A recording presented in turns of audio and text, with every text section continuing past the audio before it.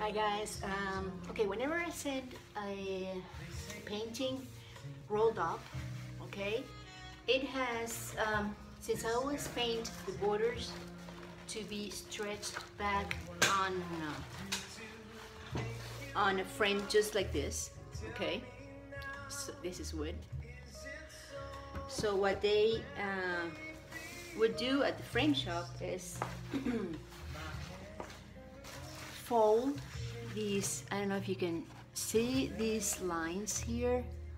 There are like pencil lines over here, here and here, and that's the actual size of the painting. So what they will do is they will build the frame according to that size and fold it. Okay, fold it over. Let's see if you can see this much better this way. Okay, let's see. All right. Okay, there you are. So they will fold it like this, and then this remains of the canvas. They just go stapled back. Okay, they just go and staple this on the back of the frame.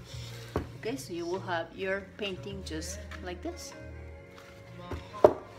So if you need to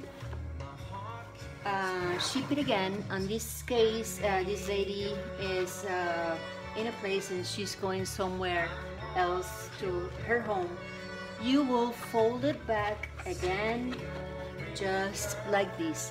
Okay, the paint should go always on this side, never on this side. Okay, so just roll it back just like this,